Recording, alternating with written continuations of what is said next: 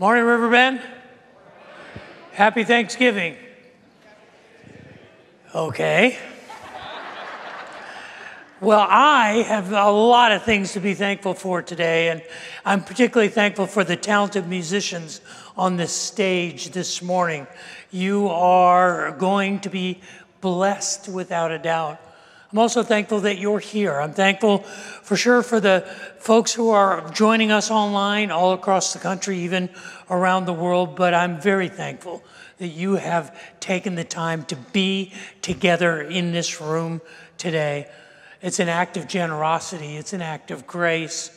Perhaps you saw the garbage bags that are lining the halls if you came in off the plaza. Those are not garbage bags. Those are bags filled with hundreds and hundreds of toys that many of you have sponsored for over 4,000 children all across the Austin area, children at risk and in need for Christmas. You are providing that to them through our Angels of Foot program, and I'm thankful for your generosity. I'm also especially thankful for the message that we are going to hear today. It is a narrative that was created by three very talented Austin musicians, Suzanna Choffel, Casey McPherson, and Brandon Kindner. And they wrote these songs to take us on a journey. And it's a breathtakingly honest journey. It's a journey that is authentic and invites us to come to a place from a place of struggle, from a place of dissatisfaction, and to climb with them to a place of hope, to a place of peace. And it's a difficult climb, no doubt. It is a difficult climb, but the view from the place where we will go today is a view of grace. It is a view of what it means to love and to be loved. It's a view that is at the heart of gratitude and thanksgiving. And it is a view that hopefully when we arrive, we will see that we are enough. We are climbing and journeying to find our way home. And I want to say this morning on this Thanksgiving week, welcome home.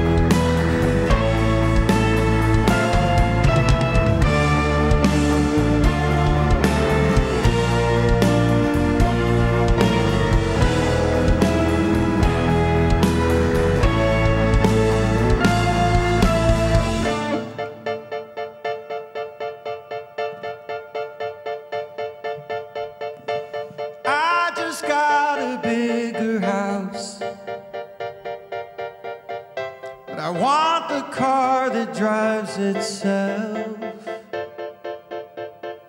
I bought a timeshare home in Taos, but it's not as nice as yours. My kids are dressed like magazines. Sometimes I just hope no one thinks I'm weak. So I work out 4 to 5 days a week, but my body's not near as nice as yours. Scarcity, I can't give it up. I need more than you, but it's not enough. Scarcity, I've got all this stuff. Is it more than yours? Will it be enough?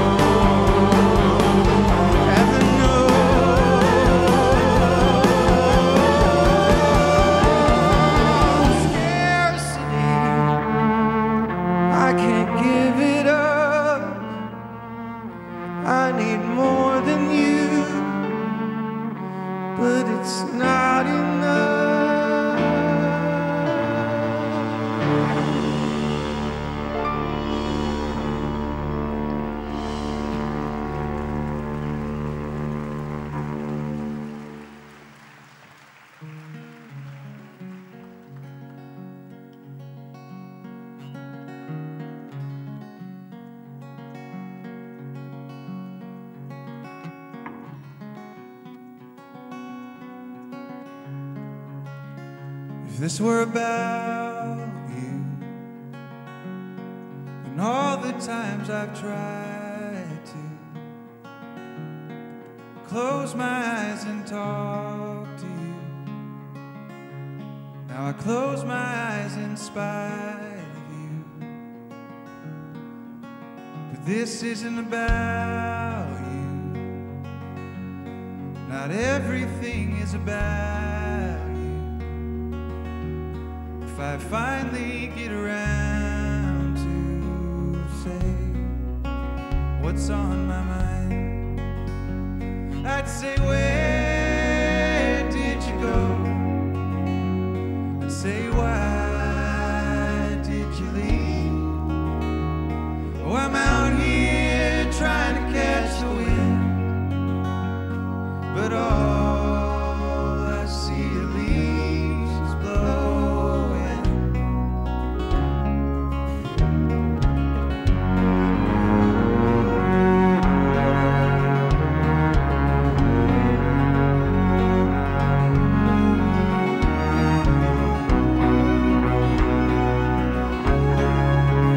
I used to doubt you, now I don't think I believe in you. What good is it to believe in you? What did you ever get me through?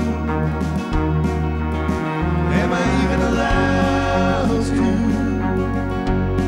speak this way about you?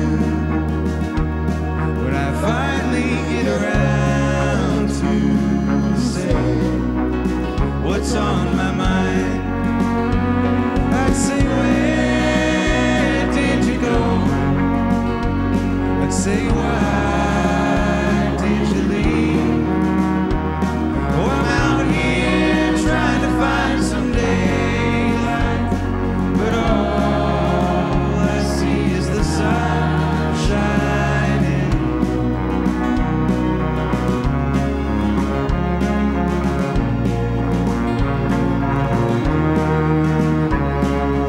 Every time I try to close my eyes, it's a point of view I never recognize.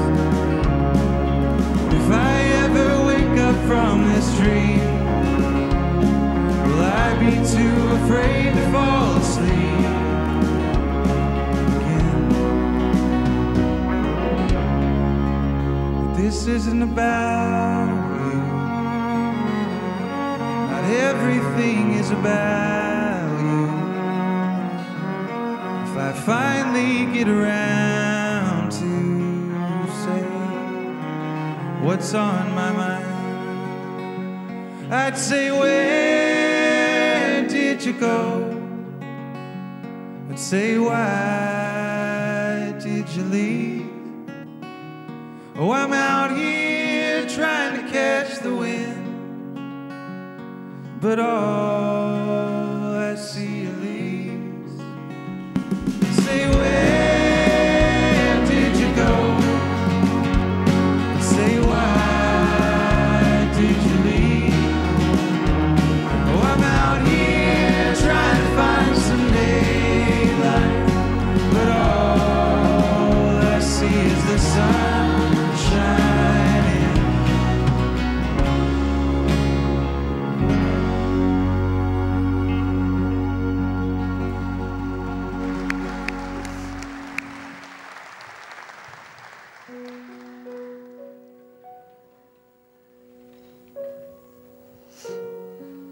I want more. I want better. That's what she told herself.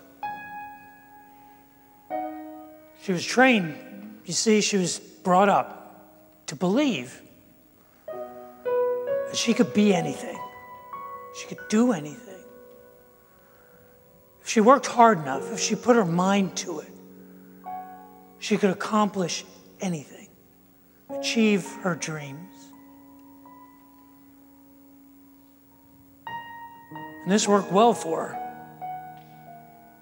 She saw the fruit of this, her ambition, her drive, her determination. She built a great life. She collected a network of great friends, had an impressive resume.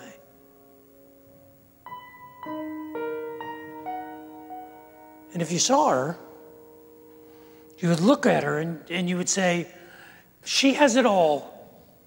She has it all figured out. She has enough. No, she doesn't just have enough. She has more than enough. But beneath the surface, in the private moments when she looked at herself in the mirror, she didn't think she was enough. You see, that competitive, that drive that moved her forward, that ambition that motivated her, betrayed her, because it wound up victimizing her with comparison. Because when she got where she was going, she found that there were people who were beyond her. There were people that were better than her. There were others who were smarter, who were prettier, who were thinner, who were younger, who were more successful, who were more popular. And in the clutches of that comparison, she believed that she wasn't enough. That she wasn't smart enough, and she wasn't pretty enough, and she wasn't strong enough, and she wasn't brave enough, and she didn't work hard enough. And eventually, in that language of self-criticism, the language that is filled with irony when you say, oh yeah, that was good enough, or that was just enough, or the pursuit not of enough, but more than enough. In that, she blamed herself. She blamed herself for not being the person that was the best, that did not measure up, that was not enough. And she blamed the people around her. She blamed the world for its injustice, for its unfairness. And ultimately, she blamed God. Where were you when I needed you? Where were you when I felt hollow? And in her pursuit of more than enough, she wound up with more than enough disappointment, more than enough discouragement, more than enough shame. And in her pursuit, she wound up in a place where she felt completely alone. But she wasn't alone, you see. I was with her. We were with her. It's a thing we all feel in that pursuit, in that chasing after more. The feelings of blame and shame, common to all of us. I know what it is to put up a good front, to appear to be self-sufficient, to have it all together. I understand that, but I also understand what it is for that to be hollow. I understand how hard it is to look at life and say, you know what, this is enough. This is enough. I am enough. It's hard. It's hard to believe. It's hard to accept the idea that I'm more than the sum of my parts. That I'm valued just because I am. That I'm worth loving. It's hard to see myself as a child of God.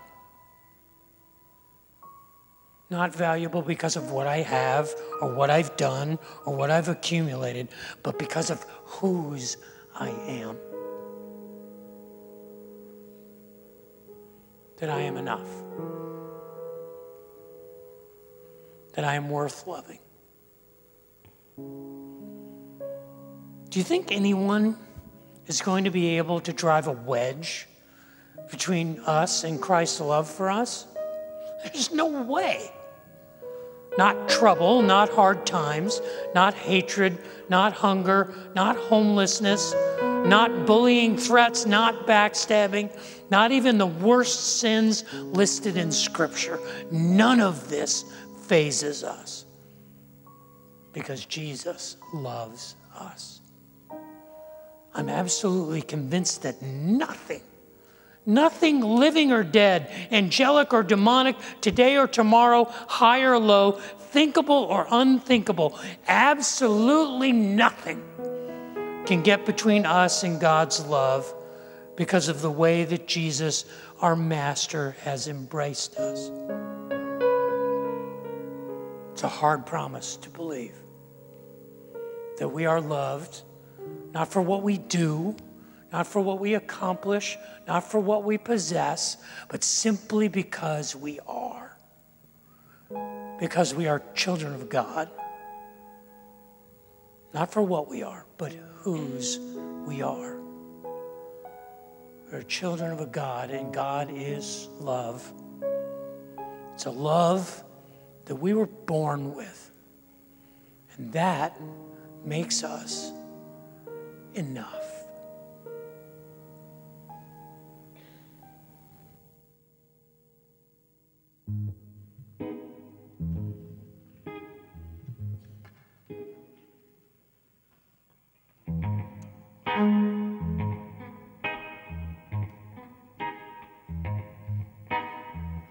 Falling prey to wicked ways of the world. Oh, get in line, stay behind, lose your mind. No, everything I thought I wanted is confronting my heart. What was there at the start? Looking out now, I doubt what's inside me. Questioning everything now, I'm hiding. Everything you've always wanted is just out of view. And dying to meet you. Waves crashed out and pulled back out again, just to remind me that I don't know how to swim. Feet down, now touch the ground, that's where it's always been. Stop searching out above, it's in your heart, 'cause God is love.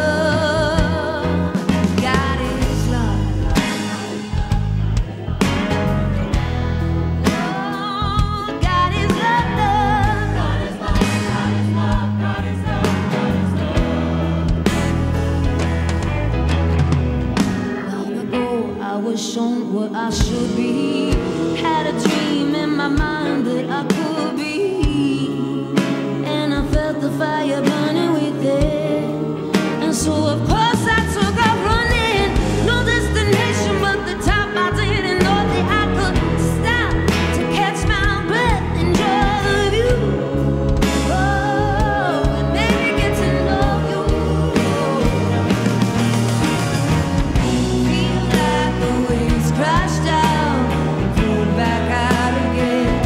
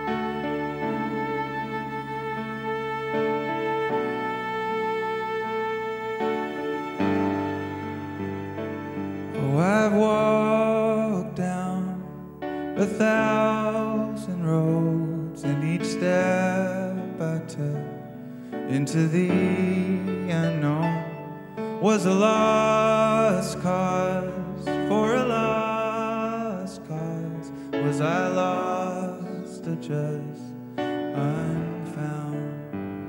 'Cause I can feel something running through my veins. Or is it a winter wind upon my face? But I know there is another way, because I heard echoes of grace.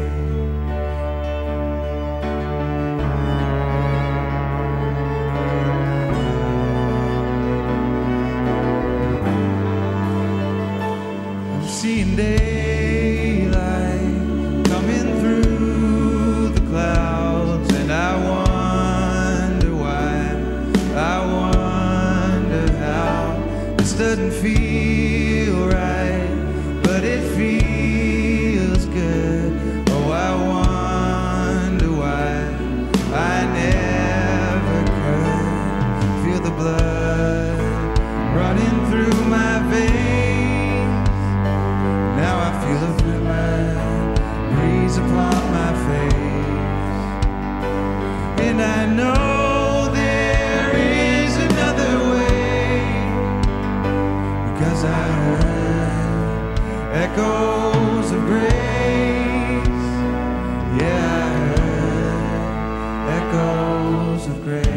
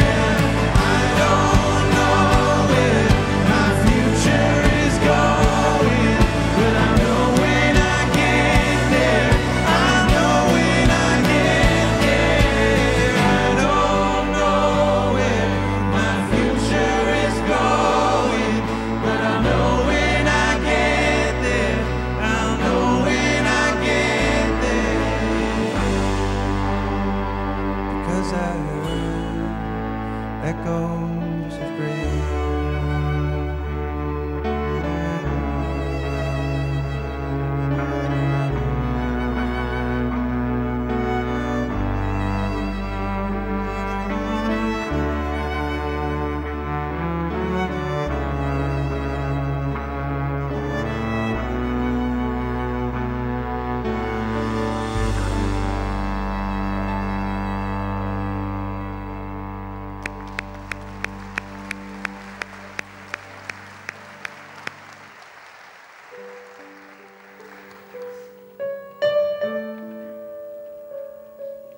We know it when we see it.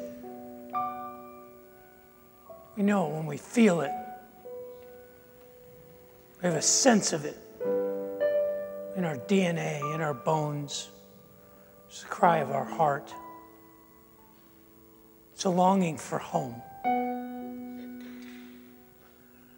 And we know that there has to be a better way. Better way than bouncing off each other all the time and going from struggle to struggle. There has to be a better way to get there. There has to be a better way to find it. Because we believe it. We long for it. It's a place that's safe.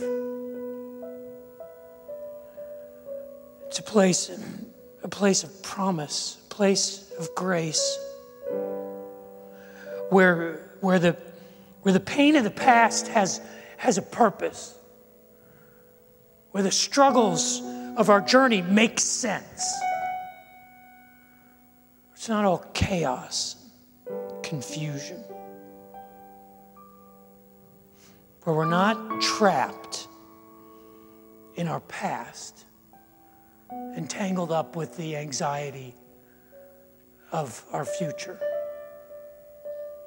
It's a place that feels like home, but it feels too far. The climb feels too hard. The path seems too rough. Because I'm not enough to get there on my own. I'm not strong enough. I'm not courageous enough. I'm not faithful enough. I'm not committed enough. I don't have enough. I'm not enough. And so, even though I know it's there and I want to be there, it exceeds my grasp.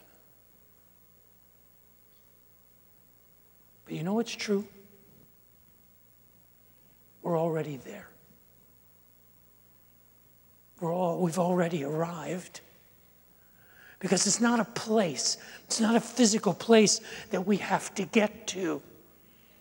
It is the breaking of the attachments of the pain of our past and the anxiety about our future. It's now. It's this place. We are already home. We are already there. We have already arrived. We are already in that place of promise, the place of hope, that place of grace. It's the place where we rest after the climb. It's a place where we come in from the cold. It's a place of acceptance. It's a place of peace. It's a place of thanksgiving. It's a place we know is home. It is what we are fashioned for.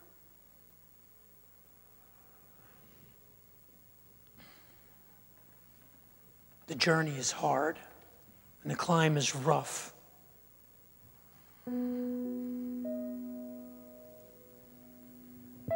But we're already there. We have already arrived. You see, God is love.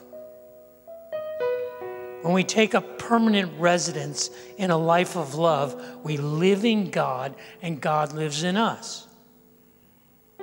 This way, love has the run of the house, becomes at home and mature in us so that we're free from worry.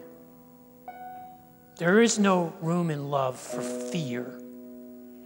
Well-formed love banishes fear. To love and to be loved. See, first we were loved, now we love. Because he loved us first. We live where love lives. Where we are enough. In the house of God. Forever.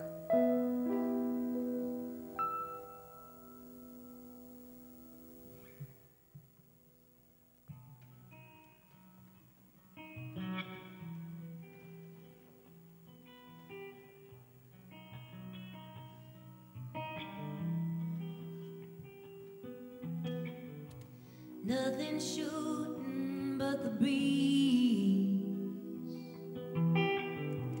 running ragged through the trees. See the way the sunlight dances, getting caught up in the branches. Won't you shine on me? I need a strong wind to blow. Clear the path of things to grow.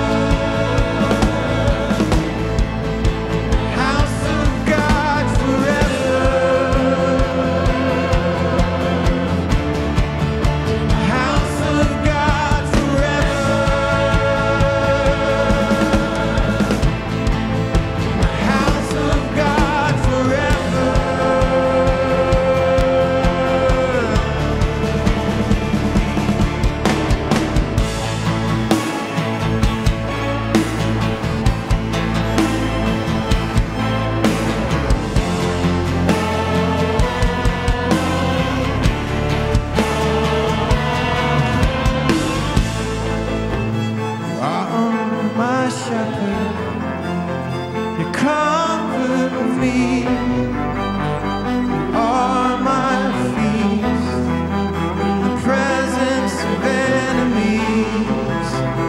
Surely goodness will follow me, follow me. In the house of God forever.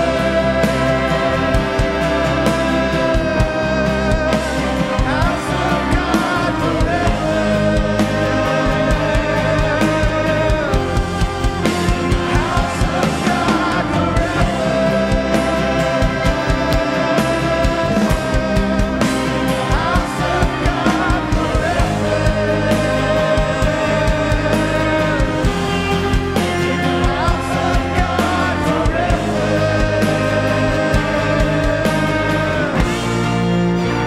House of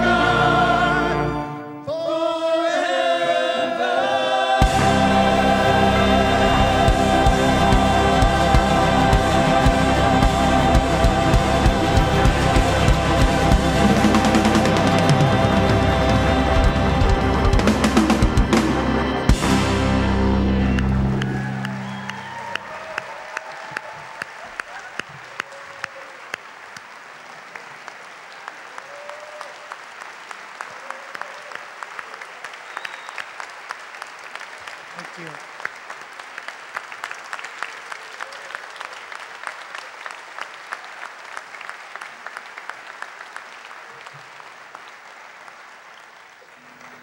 Thank you. Welcome home, Riverbend. Thank you, Suzanna, Brandon, Casey, choir, all of our musicians, the talented people here.